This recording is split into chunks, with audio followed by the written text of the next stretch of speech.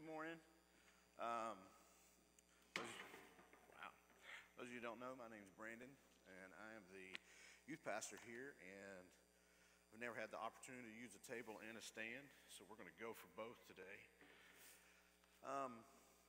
So typically, when I come up here to preach, I usually got some kind of illustration where I'm, gonna drink milk, through my nose or something goofy like that, or I've got some really crazy funny story, and I don't have either today. All right, so we're gonna buckle up, and today we're gonna dive in and we're gonna go. Let me say this to kind of paint what I need to go with today. So if my goal is I want to create a picture for you right here, this is where I'm at, okay? But what I have to do is I'm going to have to go, all right, stack it all right here. And so we're going to have to go through all this stuff, and then it's going to direct us here. Make sense? Everybody good? Everybody good? Okay. All right. If something doesn't make sense today, it's because I worked last night and I got home about 5:30 this morning. So I got a few guys that are going to pass out some papers. When it was time for me to turn in my sermon slides and notes for the bulletin, I wasn't ready, and so I've printed up these verses that we're going to be referring to that are right here. Okay, but they're not going to be on the screen. Because I think it's important for you and for me that when we walk out of here, that this isn't just some message that we walk away from in 30 minutes, we can't remember what we talked about. So what we've done is, if y'all just hop up, and they're going to pass out these little papers, and these are for you to take home. And I don't know if I have enough or whatever, but if you're by somebody and you got a phone, take a picture of it, take it with you. These are just scripture references. So this is your homework for the week. We're going to talk about this morning, but what I want you to do is to go, when you get home, whether it's Tuesday, Thursday, whatever, and you have time to sit down and go, hey, I took a few notes on the back of this piece of paper. Okay, this makes more sense in the context of what he was talking about. Oh, I get it. So sometimes we can pass over all those things in a message on a Sunday morning and then never come back to it. I just want you to come back to it. I think it's important and it's crucial. So they're passing those out. If you didn't get one, need one, just stick your hand up. They'll find you. Okay. All right. So here we go. All right. Cool background. I didn't do that. Charlotte did that. Thank you. So if we look at Scripture, all throughout Scripture, we will find men and women who have these intimate, deep, longing relationships with the Lord. We'll find them all over the place. And so we're going to touch on a few of those this morning, but this longing that they had almost seems foreign to some of us. Because if you take King David, okay, we say he's a man after God's own heart. What happens in King David's his progression of his story and his life and all this stuff, what happens is sin creeps in, and David becomes aware of it. And so when he becomes aware of it, he's going, oh my soul, God, why are you so downcast on me? I feel this separation between you and me. We were close, and now there's a separation, and God, what do I need to, I've got to have you. I can't, he's going, I got to stay up all night. I can't sleep if there's a rift here.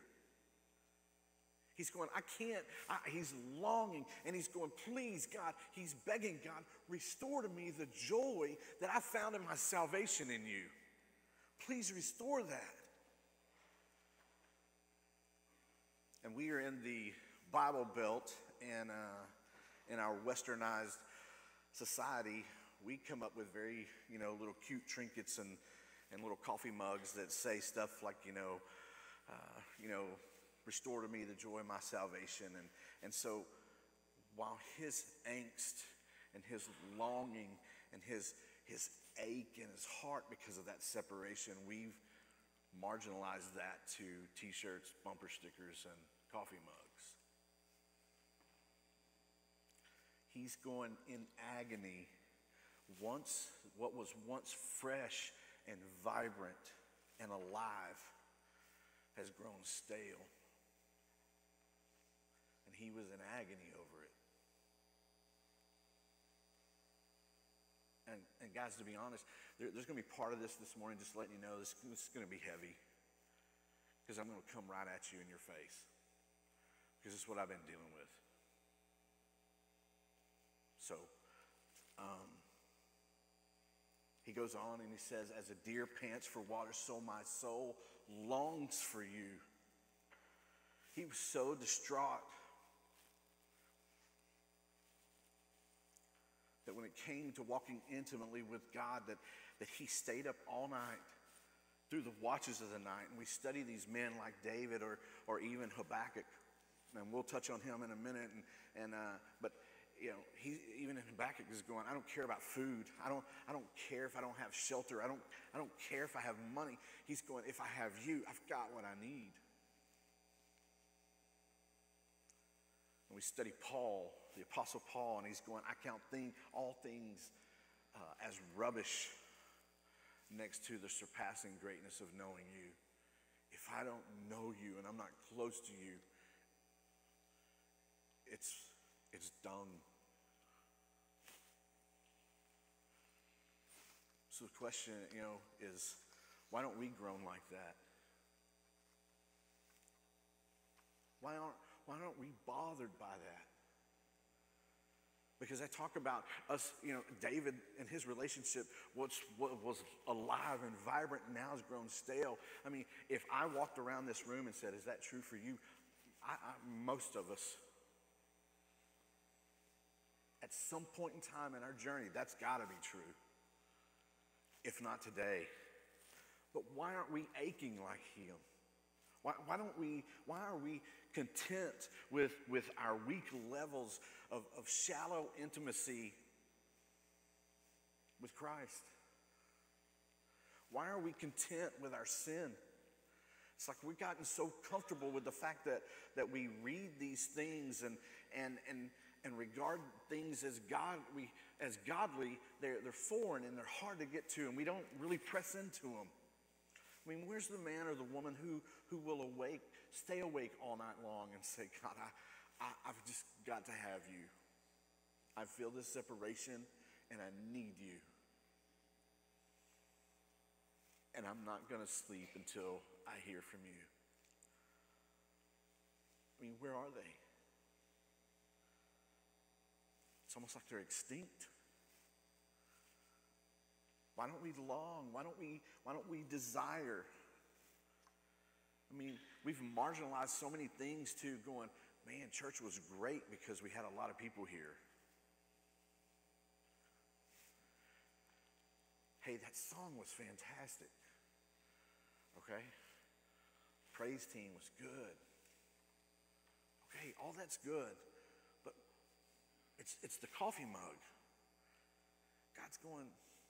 God's not impressed by the number of people or that we can play all these instruments or whatever. He's impressed when we've pressed into him. Because we're not longing. And the thing is we know so much in our big fat heads. We got all this scripture and we know all this stuff, but our soul is nowhere near. It's nowhere near the impact that would make life change. And we seem to be okay with it. And I just don't understand why that doesn't just scare the lights out of us. We just seem okay with it.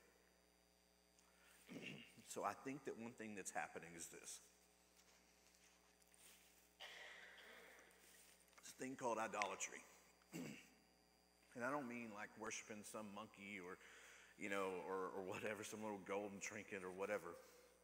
I don't mean that. So if I define idolatry I would say desire.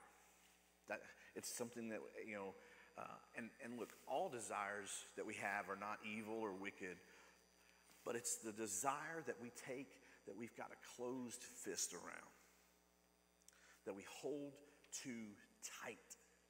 We hold, and we don't want to let go, and we go, this is a non-negotiable. And we go to God and we go, okay, God, I'm yours. I'll do whatever you want. But this thing, hey, I'm here, but this thing. And see, what happens is God's going, hey, look, I want to talk to you. I want this closeness with you, but you've got something really tight in your hand and you're holding on to it. You're holding on so tight that I'm concerned about it. And look, the things that we hold on to so tight, they could be relationships, it could be stuff, trinkets, it could be your kids, it could be your marriage, it could be our country, safety, it could be anything. But we close our hands tight around it. And we're telling God, I don't want to let go of that. We're going to talk about that a little bit more in a minute. But it's a big deal. In Ezekiel 14, it's in your little note thing. You can go and read that this week. But it talks about that. To come to God intimately. We come to God and we want intimacy and we want closeness and we want that. But we come with an idol. And he doesn't want to talk about anything except our idol. So every time that you press into God and that you go and you draw near in intimacy, he's going to say, hey, what's in your right hand? What have you got closed up over here? And it's not because he needs to know. He already knows. And what ends up happening, especially here in the Bible Belt, Christ help us, what's happening is that we all are contented with this shallow version of what it means to follow Christ. And we refuse to press in deeply because we know if we do, this non-negotiable is going to be front and center. And we're not interested in giving that up.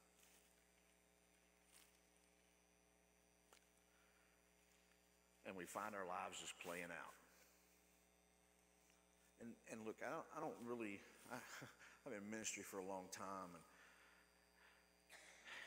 and I really don't believe you have to be godly at all to be a churchman. I think all you got to do is show up on Sundays and play your part. Learn the language. Raise your hands at the right times. Read the right books. And in the end, what happens is there's no real intimacy with God for yourself. You instead, and follow me here, you live vicariously through the vibrant faith of others. And that's why everybody down here in the Bible Belt loves to quote preachers. Few people ever quote the Bibles themselves because they're not going to get into it themselves, because the Lord's going to do business with them if they are and talk about the closed hand. But if all we do is listen to Chuck Swindoll or John Piper or Anthony Miller or one of those guys, and all we do is regurgitate what they've said, we come off looking godly without ever having to discuss what's really going on. It's grown men playing in a kiddie pool. It's tragic because there's so much more for us. We don't walk deeply ourselves, and we don't know him intimately ourselves, and we keep our hand closed around what we really idolize. But that's not the only thing. Pride. Pride can absolutely devastate.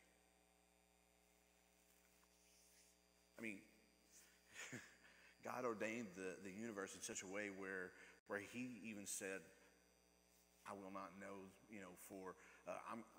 says, I'm going to know you or know them from afar. I'm going to know pride from afar. They are not going to draw near to me. And here's why.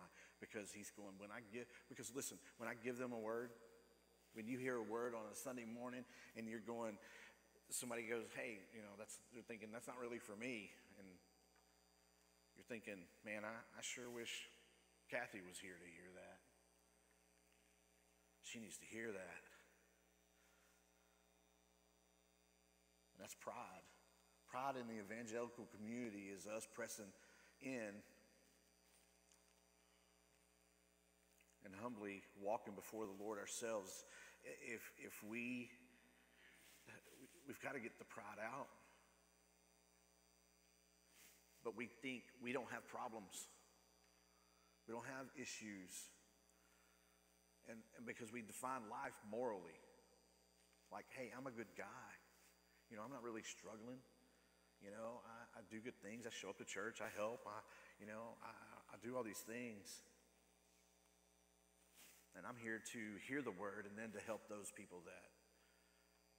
And I'll get them fixed. I'll help them.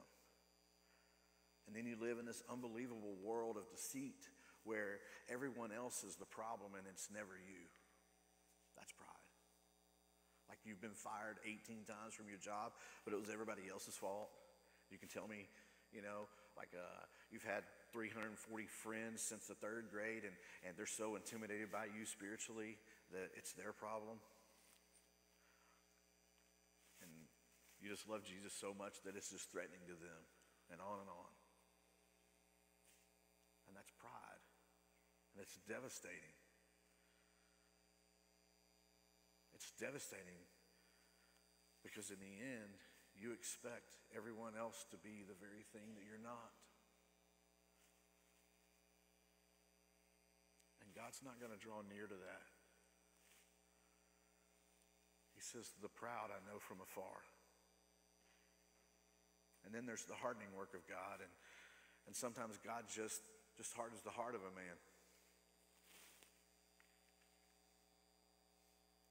And down here in the evangelical capital in the Bible Belt, we don't like the idea, but listen, and I like the warm fuzzies, and I like good feeling Christianity, and the T-shirt that's got the deer on it next to a stream, and as the deer pants for the water, all that stuff. All that's fine. But God will sometimes harden the heart in the midst of even wearing that T-shirt. That T-shirt doesn't mean anything. But I would say if you're here today and you want intimacy and you want this closeness, or you feel this rift, or you know that something has not just allowed you to get so close to God, and you realize that, hey, I would say good news is maybe God hadn't hardened your heart and you're in a good spot. So, but because of idolatry and pride,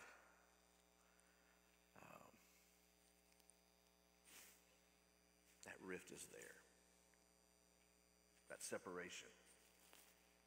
Now look, nobody comes out and goes, hey, I'm prideful, or I have an idol. It comes out in different areas of relational distress, dysfunction. It comes out in vanity. It comes out in envy or lust. And they never really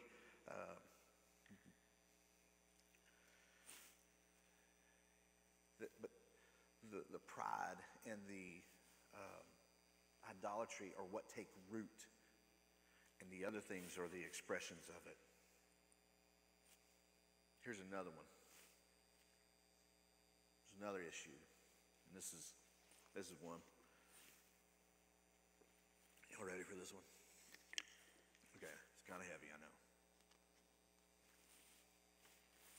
So there's pride, there's idolatry, and then there's I have a hard time saying it. Y'all ready?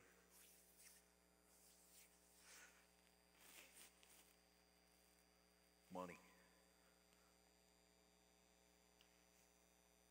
Oh, here we go. Tongue song about money.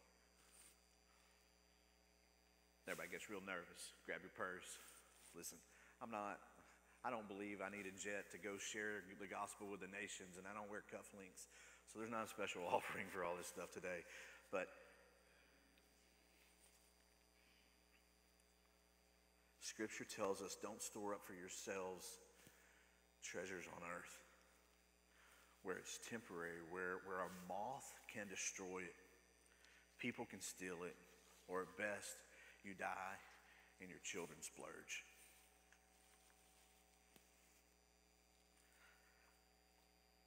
Don't do that.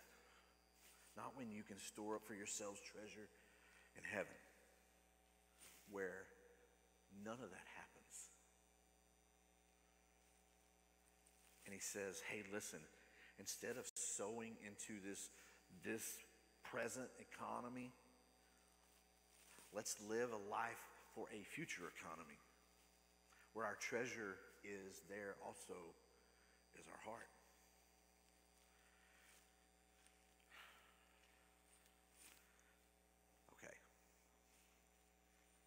Here's what I mean.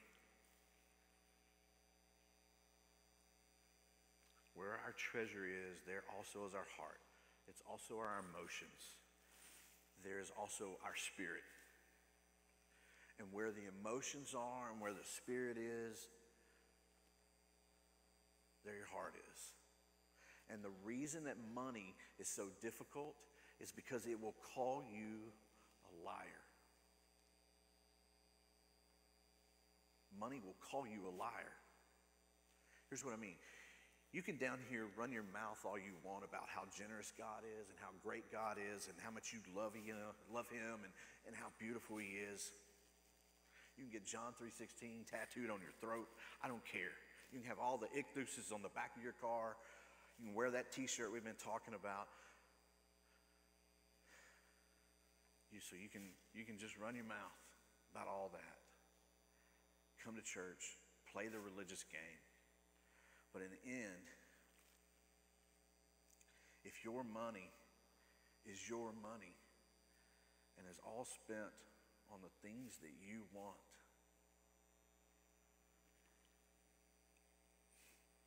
you have no concept of a greater kingdom and a greater purpose for which that you are here. And that money was given to you. Because money doesn't have an opinion. Money doesn't love you or hate you. It just betrays you and shows you who you really are. So if you're spending $200 at Starbucks and you're giving away $3 to help feed the needy or the hurting, there's an issue.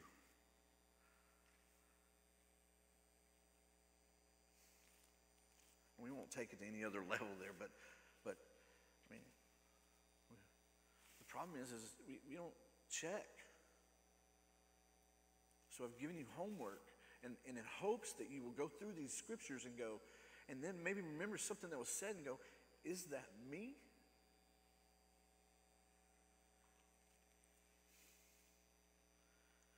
We don't really want to look where our treasure is, because that's going to reveal where our heart is. And look, he says, nobody can serve two masters. You're going to chase God. You can't chase God and money. And I'll try to explain it, but both have a mastery over you, or can. You're either going to chase God and chase God's purpose as our treasure, and that we're going to see everything that's under that as a subordinate underneath, given to us by God, for God. So our money, our homes, our cars, our free time, everything that has been given to us for him. If that's the case, then you're mastered by God. But if not, are we mastered by money and the things that, and the stuff that is offered there?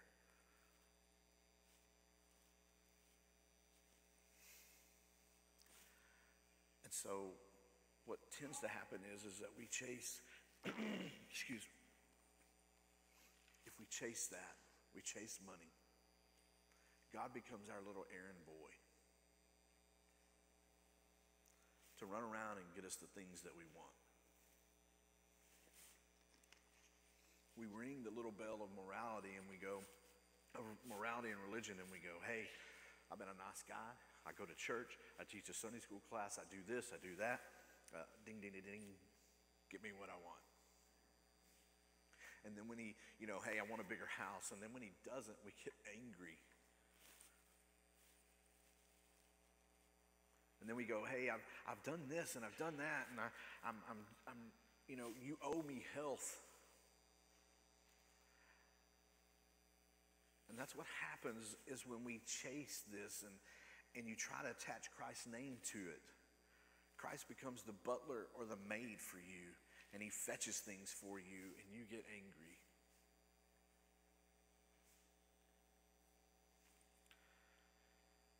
There's the parable of the talents. It's in your note page, and I want you to read through that. Most of you are probably familiar with that. If not, I want to just touch on that real quick. And I'm still building over here to get to here, so just hang with me a little longer. Some people they take that text and they think that it's really about a talent, and they think like, hey, if you a talent, like if you juggle, you should juggle for Jesus. And I agree, hey, if you're a juggler, juggle for Jesus, that's great, but whatever. But that's not really what that whole text is about. That whole text is starts to really reveal who we are and where our heart is. That text is about opportunities. It's about, what do you do with that spare bedroom at your house? What do you do with that big house that you have? What do you do with extra cash? What do you do with the boat that you bought that hasn't touched water in 6 months? What do you do with your vacation time? What do you do with your free weeknights? What do you do?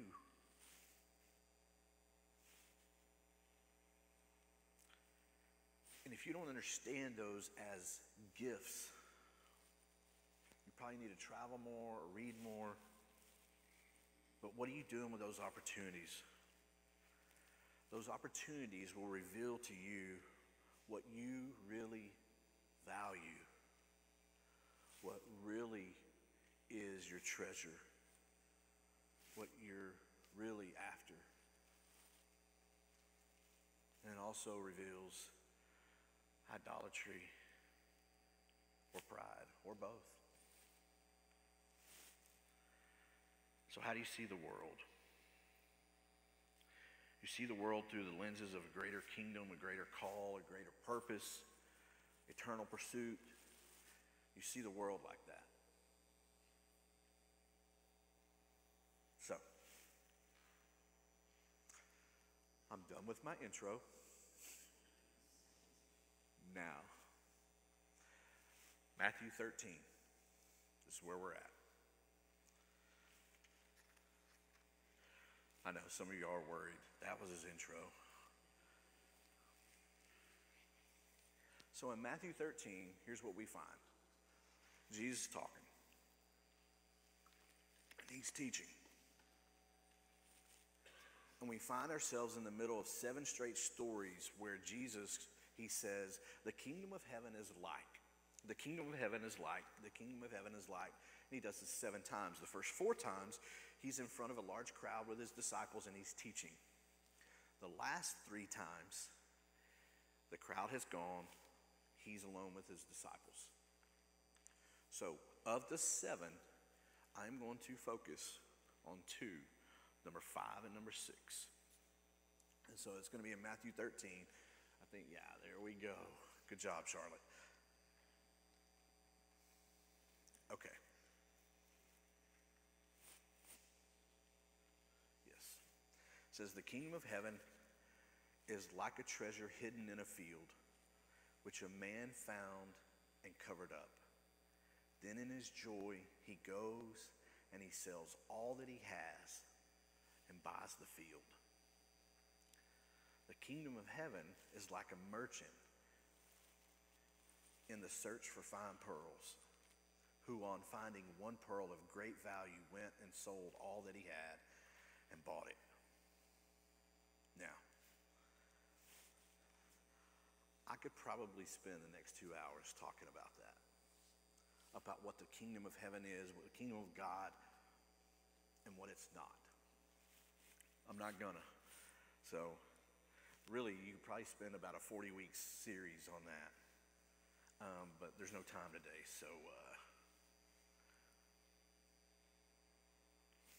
the kingdom of God and the kingdom of heaven, some say that these are two separate ideas. And I don't believe that's the case. I believe that they're the same thing. So let me try to explain that. When we're walking on earth, when Jesus was walking on earth in the first century, Jews, they were expecting him and wanting him. Those who believed that he was the Messiah and that he was coming to establish and overthrow the Roman occupation and set up the kingdom of God, the throne of David, the kingdom of heaven on earth. But Jesus over and over again is going, he refutes that idea, and he's like, in fact, there are those that say that the kingdom of God is over here, and he's saying over there, and he's going, it's neither. It's within you. And so they're going, I don't understand. I don't get it. So it's the kingdom of God and the kingdom of heaven is not a place or a location, but rather it is rule and reign here.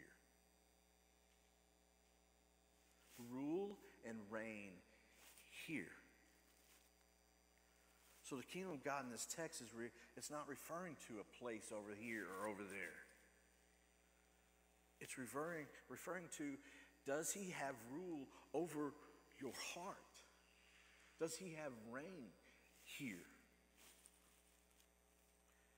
Jesus said the kingdom of God is coming, and he says, there is power where on the inside there is demonic, there's lustful, there's wicked, there's envious, there's dark and unbelieving, and it's all destroyed by the salvation that is within. And that salvation brings the light and the hope and the healing and power, and the kingdom of God is ruling over the hearts of men and women. So let's read that again. The kingdom of heaven is like a treasure hidden in a field, which a man found and covered up. Then, in his joy, he goes and he sells all that he has to buy that field. And the kingdom of heaven is like a merchant in search of fine pearls, who on finding the pearl of great value went and sold all that he had, and he bought it.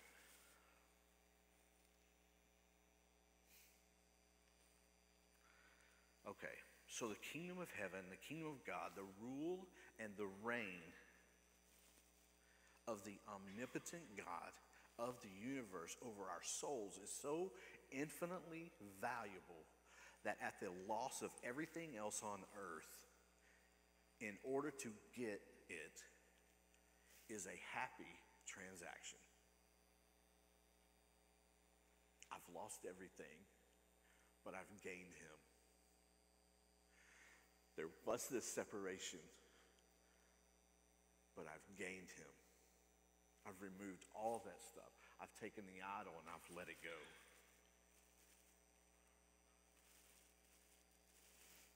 There's a guy named Job in the Old Testament. It's referenced. Go read it this week. In a matter of moments, his entire business collapses. He goes bankrupt. His marriage goes south. His children die. He contracts a disease, and he tears his clothes, and he basically worships.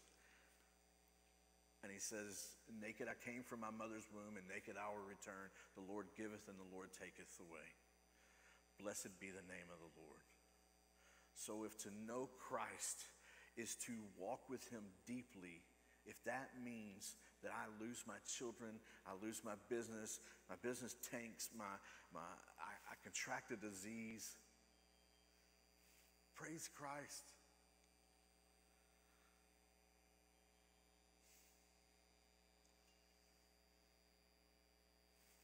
That's hard to say.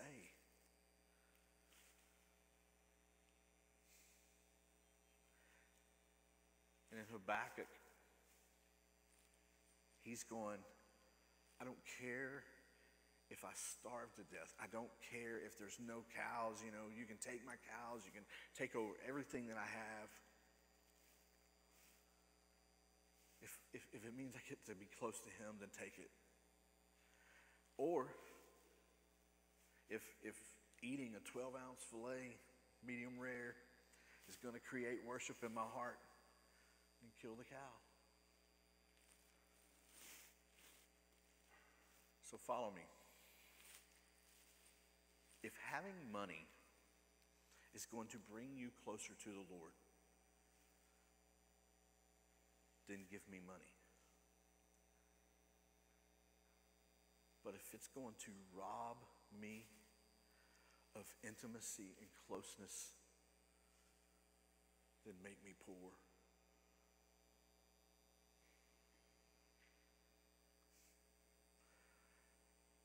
If I have to struggle with a difficulty or a sin or a physical ailment all the days of my life on earth, just so that I might cling to you, then send the ailment. Why? Because apparently it's worth it. Not only worth it, it's the best thing we've got. But in Scripture said in joy, they sold everything. Not begrudgingly. They found joy in it.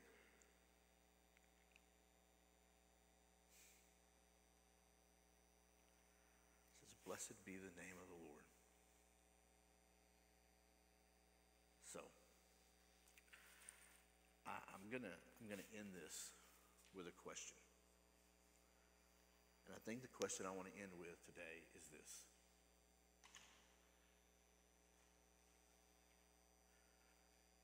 Will you buy the field?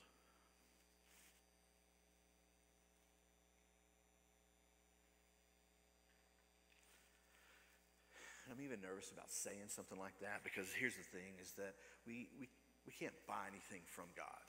We're not going to bribe God. He doesn't have anything for sale. It's a paradox. It's like the Apostle Paul shows us, you know, and he probably says it the best in Philippians. That's in your notes. Read it later. But basically, he's going, I want to take hold of which has taken hold of me. It's not an exchange where I'll stop being bad so that Jesus will love me more. No. I want to take hold of that which has already taken hold of me. I want to chase the one who has already caught me. So let's be honest. You know what I'm asking for? You know what this whole thing is about today? Courage. I'm pleading with you to have the courage to spend time with the Almighty and go, is this me?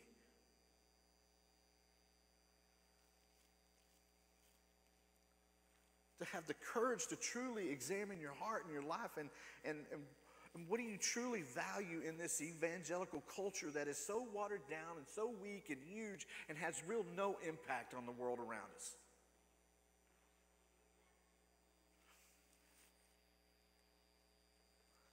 Look, I don't, you can,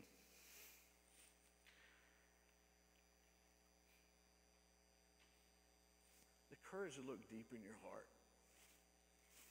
Quit lying to yourself. You can lie to me all you want. I'm a pastor. I've been there. People lie all the time. I don't care. But you don't have to stand in front of me and give an account for your life.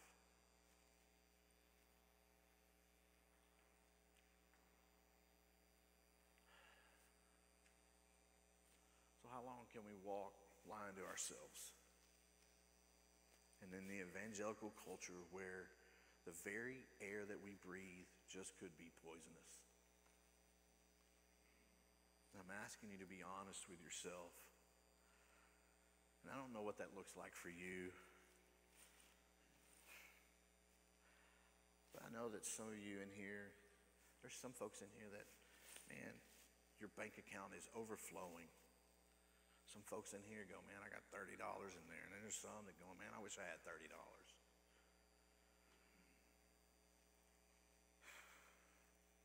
Looks different for every one of us. But what I'm saying is you've got to wrestle. You got to wrestle and lay your life in front of the Holy Spirit and say, God, I need you to examine me and reveal to me what I'm holding on to if it's not you. And all the little trinkety, gadgety things that we do to pretend down here is going to get exposed. It's our best shot at repentance.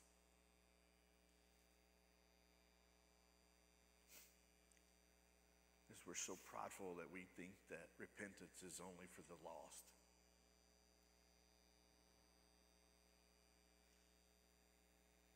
And that's what I'm pleading for. Is the courage to look deep. Because it's our best shot at repentance. Everything else is just frilly, cheap imitation. Because we think, man, I don't cuss. I don't go to R-rated movies. I don't, I'm a good husband. I'm a good mother. Nah.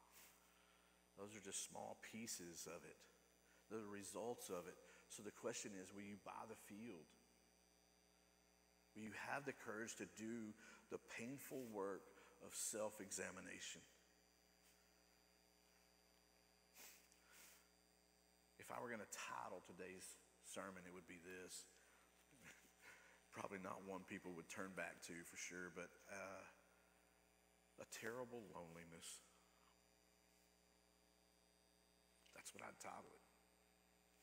Let me tell you why. I'd call it a terrible loneliness because when all is said and done, you've got to wrestle with the Holy Spirit. And for some of you, as a husband and wife, you're going to have to wrestle with some of this. But I don't think that you can effectively wrestle with that until you've wrestled with it as an individual. And it's terribly lonely. Because you start looking at what you truly value with your money, with your time, with all the things that God has blessed you with. You start to really see what you really value and how you really see the world. I think it's our best shot. Is that the Holy Spirit manifesting in us and setting us free. Free from temporary trinkets. And being free from being owned by them. So what would happen if we actually lived out what we truly believe? I mean, the resources that would be available, the life change that would occur, the Holy Spirit's power would flow. So will you buy the field? It's going to cost you everything. And that's heavy. Let's pray. Father God, you are so good, so patient.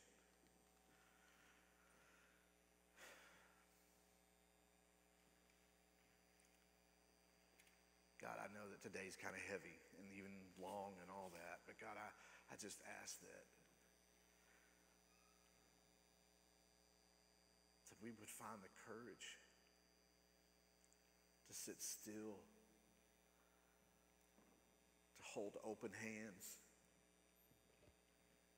as we do self-examination, self-look.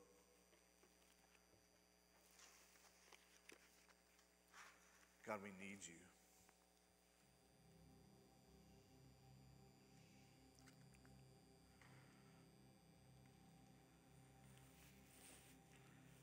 Without anybody looking around, just right where you are, as an individual, you're sitting face to face with the Almighty.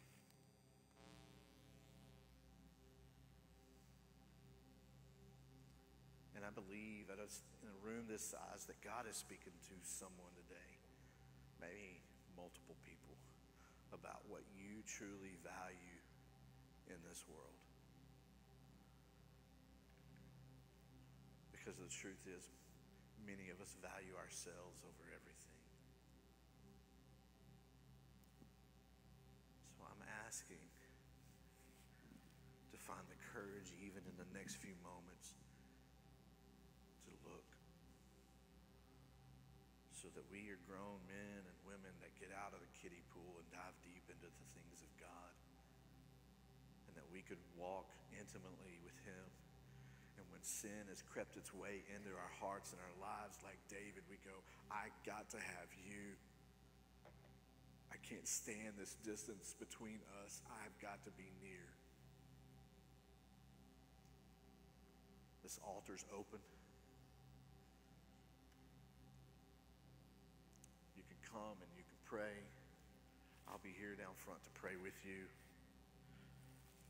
Pray where you're at. But don't leave without dealing with the Lord.